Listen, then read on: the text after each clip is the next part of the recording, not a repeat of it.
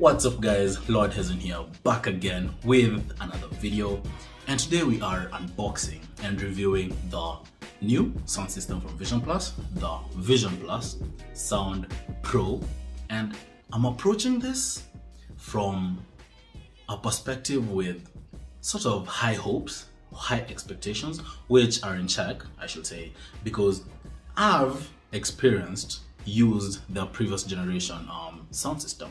Okay, that's what I reviewed last year. It was the last year model, and that said, the best part to start this video from is going to be the unboxing experience. Let's go. So here's the box that the Vision Plus SoundPro comes in. It's a big tall box, and that's because in it is the subwoofer and soundbar, which we'll get to in a bit. Cut the box open and both units can slide out of the package in the respective foam packaging. First thing you notice is that both the subwoofer and the soundbar are separate individual units. Yes, that's obvious, but they can also function separately minus the other, which in my book is a nice execution of modularity, in the sense that in the event either piece got spoiled, you could just send back that specific unit for repairs or buy that one piece alone separately and not have to buy the whole setup. That's great. In the box, we also get a Ziploc bag with the extras that come with the whole setup.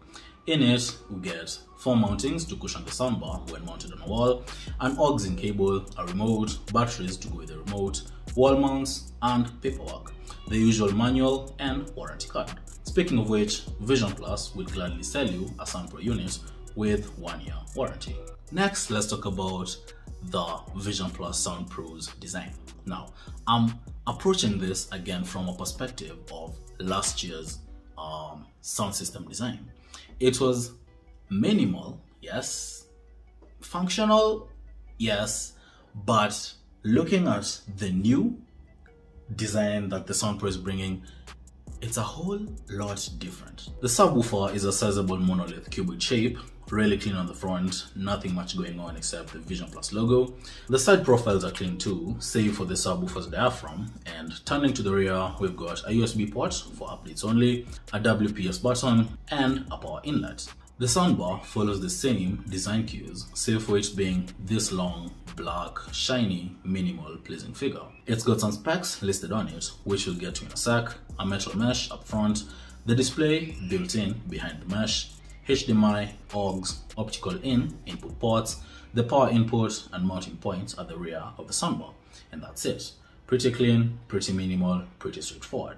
Another design cue that I noticed that's different this year from last year is last year's soundbar had more input ports and they were sort of laid on top of the soundbar, which by then at those standards I didn't mind, but looking at how they've implemented the same ports, the same inputs to this year's inputs, I kind of feel like that's how it should have been done in the first place. It just adds to the minimalism of the soundbar. Pretty nice, pretty clean, nothing too obtrusive, nothing sticking out the top of the soundbar, and I'm a pretty big fan of that. In the same light, they have taken away some bits and bobs that were on last year's soundbar. Example, the RCA input that connected the soundbar to the subwoofer, it's gone since these two here connect wirelessly. I don't mind, I don't blame them, and if anything, it's better. They've added a full HDMI AUX input port to the soundbar. That's, in my book, that's future-proofing this soundbar, this whole sound system. It's gonna be able to take full advantage of any tech that comes in, which can take full advantage of that HDMI AUX feature. Up next, let's talk about the features of the Vision Plus SoundPro. And boy, or girl, does it pack a ton of features. First, you get the DSP chip, which is the digital signal processing chip. You get aux-in, wireless subwoofer, Bluetooth version 5.0, USB drive support, Dolby Digital Plus, optical in, HDMI AUX. The subwoofer is rated at 160 watts RMS, and as you'll see later on, it's not shy at all when it comes to buzz. You can really feel the buzz and power as it balances the sound so well, minus any screeching or sounding like it's going to fall apart the next minute. To top it off, Vision Plus gives you the bars and treble controls to fine-tune your music just how you like it. add more bars, or take the higher frequencies even higher. Also, the sound setup has front surround sound, so although it's one soundbar, it still gives you a cinematic surround sound experience thanks to the individual front-firing speaker units built into the soundbar. While at it, let's talk more about Dolby Digital Plus. This feature really boosts up, really optimizes your experience when watching movies, as you're gonna see in a short while. That just makes watching shows, example on Netflix, that do support Dolby Digital Plus to sound surreal, more depth. It really changes the experience of movies, okay? And that's a feature that was not in last year's VP2110SV. I still have the name in my mind. Cool. So you've unboxed your new Vision Plus SoundPro sound system, okay? You found a desk to put it on. The next part, the next bit is going to be setting the whole sound system up. Number one, you're gonna need 2 power outlets, okay? That's because the soundbar and the subwoofer each have their own power input sources. They don't share power input. Once you've powered both units on, give the soundbar a bit of time, since that's where all the processing power is housed. Give it a bit of time to pair to the subwoofer. They pair wirelessly, and that's it. While talking about the setup process, let's talk about the remote. So it's a pretty straightforward remote control with buttons clearly laid out. What I specifically want to bring to your attention is the music, news, movie, and 3D buttons. These are preset buttons to fit every listening style or experience you might want. If you're listening to music, hit the music button, and the SoundPro optimizes the sound to fit your music. Same to movie, same to news. To show you each individual experience, here are some samples.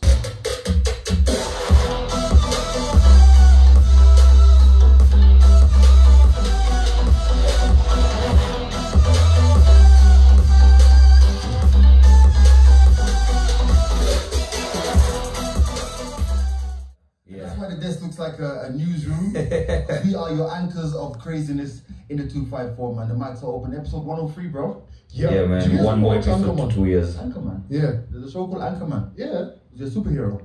No, he was actually. It's one of those comedies where this guy. So, who would like to start?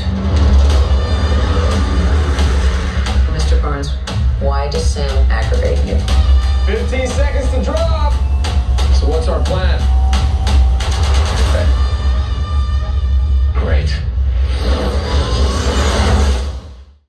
Right. After that listening experience, let's talk price. Okay, so the Vision Plus SoundPro is going to set you back 21,000 Kenya shillings. I've been privileged enough to have access to different audio equipment from different audio manufacturers out there.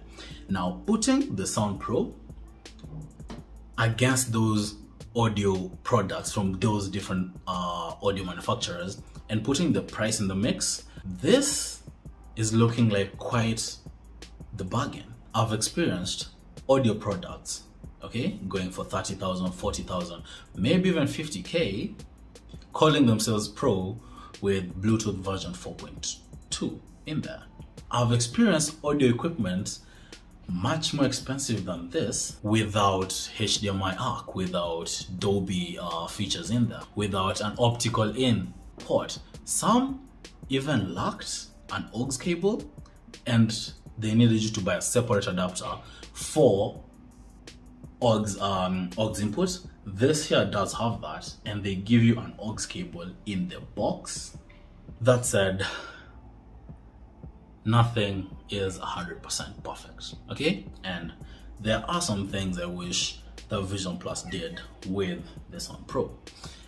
Might sound a bit, you know, like a small issue, but I kind of wish or hoped that they'd provide the next unit, the Vision Plus SoundPro, in different colors, but you can only find it in black. In that same light, I kind of wish they did equip the soundbar and the subwoofer with detachable power inputs. They can't be detached, and that sort of really ties you up in how you're supposed to, you know, wire the power to get to the sound system, because number one, they are really short cables, so getting to a power input, a power inlet that's a bit far is gonna be a pain. This might sound like I'm reaching here, but I kind of wish the packaging was a bit environmental friendly. Okay, I mentioned this in the other review. There's so much plastic wrapping with the sound systems, and I feel like they could have minimized all that plastic wrapping. That said, this is a sound system that's tailored to take full advantage of anything you're listening to, your audio needs. What do you think about the new Vision Plus Sound Pro? Leave a comment down below. That's been it. Lord Hasn't here. Like and share this video with your friends. Catch you in the next one. Peace.